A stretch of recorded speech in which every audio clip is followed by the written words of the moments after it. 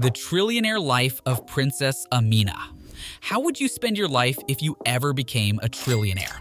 For Princess Aminah, this isn't a question but a reality. Princess Tunku Tun Aminah Maimuna Iskandaria is a member of the Johor royal family in Malaysia. She is the only daughter of the current Sultan of Johor, Sultan Ibrahim IBN Almarhum Sultan Iskandar, the current king of Malaysia. Today's video is super exciting because we'll be taking a look at Princess Aminah's trillionaire life and how she spends her practically infinite wealth. Stay tuned and watch this video till the end. Chapter 1. Early Life. Aminah was the sole child born into a wealthy Johorian family in 1986. Her father was quite wealthy, with a remarkable net worth of $5.7 billion. Her father, Sultan Ibrahim Iskandar, is wealthy and a billionaire titan who rules over an empire in the real estate, telecom, oil, and gas industries. He is regarded as the king of Malaysia regarding title and fortune. Princess Aminah's youth was like living in a fairy tale palace with the best tutors and every luxury imaginable as the only girl sibling in the royal family. Princess Aminah had an active childhood, participating in sports like running, horseback riding, and mountaineering. She also inherited her mother's artistic talent and became a well-known artist. However, despite her achievements, Princess Aminah encountered difficulties in her relationships when she got older. But we'll discuss this later in the video, so stick around. Chapter 2. Stepping into the entrepreneurship bubble. Princess Aminah had a wonderful upbringing as the daughter of a highly regarded king and has always been true to herself. After graduating from the upscale Australian International School in Singapore, she became an economist equipped to take on the business world with style. However, Aminah aspired beyond spreadsheets and business meetings, and at the age of 21, she started her makeup line called Leuven's The Royal Art of Beauty. And guess who was the face of this brand? Yes, Princess Aminah herself. Giving her items a dash of royal glamour helped Princess Aminah gain popularity for her own royal flair and grace. She became the face of her own success as her brand took off rather than just riding on her father's fame. Chapter 3. Relationship struggles. Princess Aminah was on a quest for true love, which she couldn't find among the royal princes her father introduced her to despite her family's approval.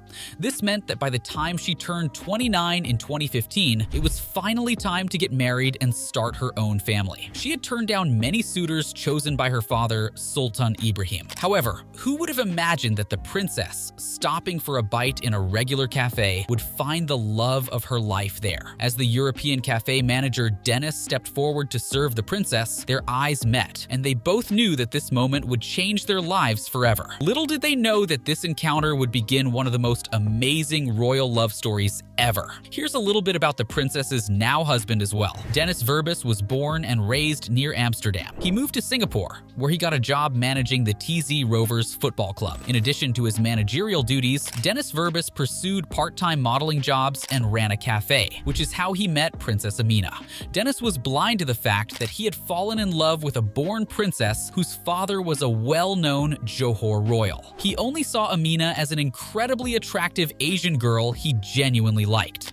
After a whirlwind 3 years of courtship, Dennis suddenly learns that she is a princess and the daughter of a king. His love life has taken quite a turn. The young man's last name, Verbas, which means amazing surprise in Dutch, pleased Aminah, she claimed. Well, that name surely lived up to her meeting the man of her dreams at 29. Dennis and Aminah were about to have their dream wedding when the Sultan interrupted with his royal drama. He couldn't bear the idea of his daughter marrying a commoner from Europe when he had wealthy royal boys lined up for her. It was quite a surprise and a reward for her long search for love. Being the Sultan had his own script and threw in some challenges for Dennis to prove his worth. First, the Sultan told him to adopt a traditional Malay name twist. Then, just when you thought it couldn't get any more outrageous, their marriage contract practically disqualified Dennis from ever ruling a kingdom. The Sultan thought that Princess Aminah's beloved would not agree to such wild conditions, but love prevailed despite all. Princess Aminah spent 3 long years trying to convince her father that Dennis was the one for her.